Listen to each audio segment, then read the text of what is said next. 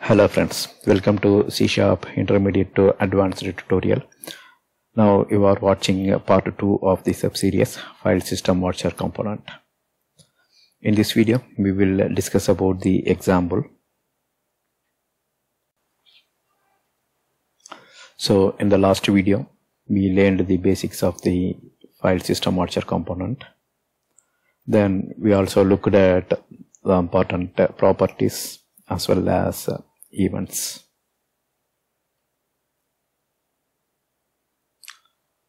So this is the example we want to create, and this is a multi-line text box. So this one is the multi-line text box.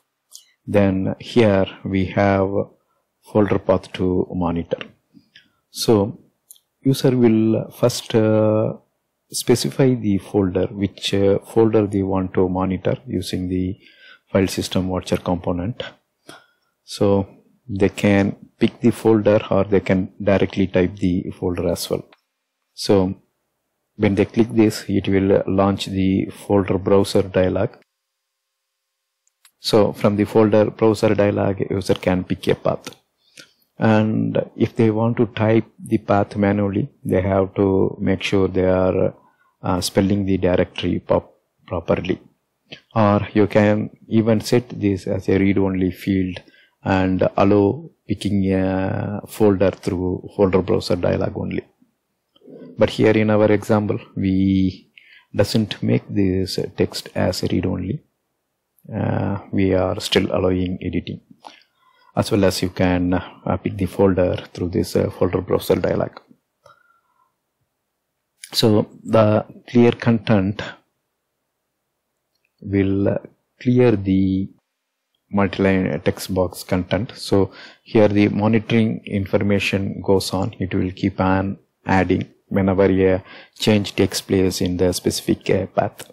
So at any point in time you can clear the content. Then here if you see, we have a path, a checkbox.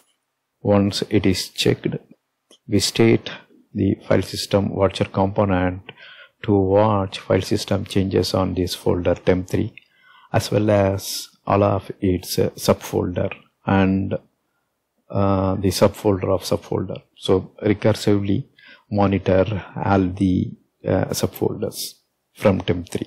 Then we have filters which file system change we want to monitor. Suppose if user clicked only the created as well as deleted, then whenever a file is created on this specific folder or one of its subfolder, or when a file get deleted, only those stuff will get watched and get listed here in this multi-line text box. This close button will close the sample application, and start monitor will perform the monitoring action. And the filters, just now we talked about it. You can turn on and off these filters to monitor the file system. So if you see here, we will be using two components. One is the folder browser. So both will not occupy any space in our form. They are components, and this folder browser will get invoked by the button click of 2, and FileSystemWatcher that we will be using throughout this form. Alright, in the next video we will talk about the form design and some of the properties. Thank you for watching. Bye.